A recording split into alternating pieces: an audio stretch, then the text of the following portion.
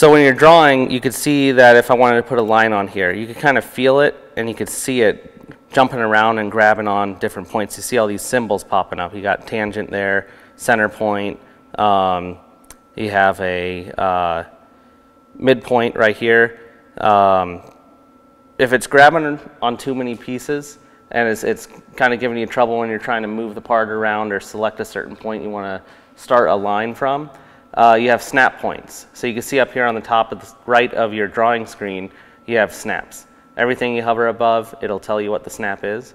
So if I want to grab on just the midpoint of a line, I could turn off all my snaps besides this midpoint one right here.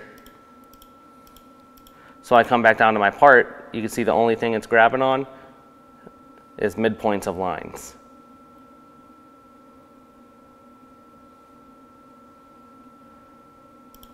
To turn off all snaps, you have the button on the far left of your snap toggles. This magnet looking button toggles your snaps on and off. So having all of these shaded out white, it's not going to grab on anything. Turn them all back on, you just click on this button again, and you got all your snaps activated.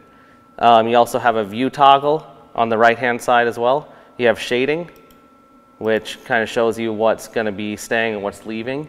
And you have this grid, which just makes the grid disappear and show up again.